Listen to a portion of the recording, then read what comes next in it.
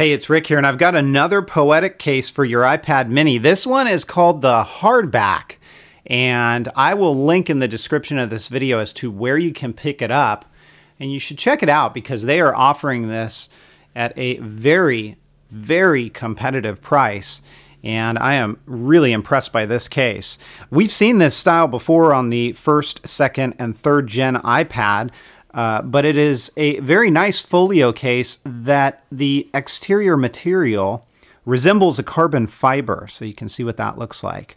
On the inside of this is a very soft microfiber material, so you do not have to worry about your iPad mini getting scratched up inside of this case. And there's a couple of ways that you can put your mini in. You certainly could slide it in, but I find, especially if you're going to use a screen protector, it's probably best to basically cinch it in like you're going to see me do here. So just kind of lay it in that corner and then take these two claws and pop them right over the screen just like you see me doing. It is not a extremely difficult fit. Sometimes I've seen these cases and you really struggle to put these claws over the screen. It works, and it works well, so no complaints there. Notice there is a kind of a rubber strap here, or an elastic strap, I should say.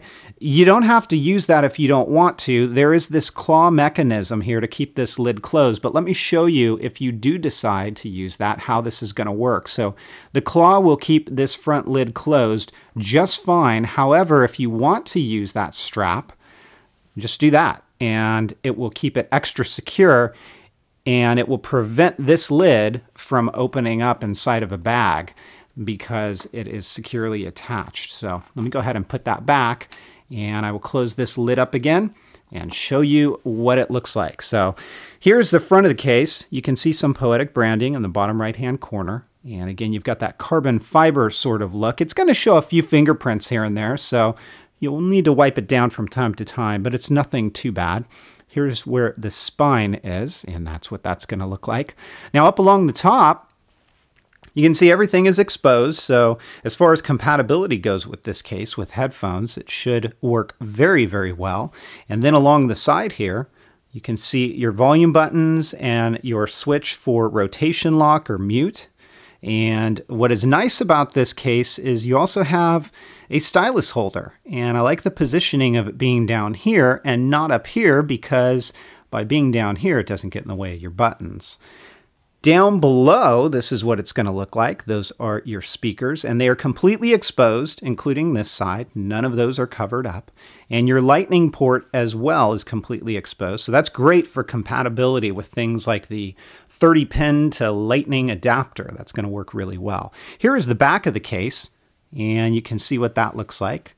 And then, of course, your camera cutout right along the top here is just fine. No problems there. Now, you may have caught it at the beginning of the video. I didn't mention it, but I will now. It uses the sleep and the awake feature. So when you close it, it puts it to sleep. And when you open it, it's going to awaken it. Works flawlessly for me every single time. I have no issues with it whatsoever. And when you flip this into its book mode, it's going to add a little bit of bulk. You are going to have this area protrude out, but it doesn't put your device to sleep. So again, it works just as intended. There is a hand strap right here on this case, and if we pull that open just a little bit, you can slide your hand in there, and that's another way to hold this case. And then, of course, it has its stands, and the way that you engage those is you undo these two bottom claws, just like you see me doing here, and you've got these grooves here. So basically, you can set it in any number of these grooves. They're decently sized and deep, so you don't have to worry about your mini falling out of these stands. So there's a couple different ones that you are seeing right here, and they all feel comfortable, and they all work very well and very secure. This also works extremely well in a lap environment, or if you're in bed and you've got it on your lap there, it works very well in those modes as well. From a drop protection perspective, well, you know, you do have some exposed areas here. Thankfully, your corners are all covered. So I would say this is going to provide a moderate level of protection against drops. And you get some nice cushion, especially on that front portion, as you can see here. But this case really executes well. I am going to give the Poetic HardBack a 5 out of 5. It executes on everything that it says it does. The flawless sleep and awake works perfectly. The stands work great for me, and I really don't have any complaints about this one. And then, of course, its price is really competitive, and you can look in the description of this video for that. So the Poetic HardBack gets a perfect 5 out of 5 from me. If you guys have questions, comments, or feedback, as always, please feel free to let me know.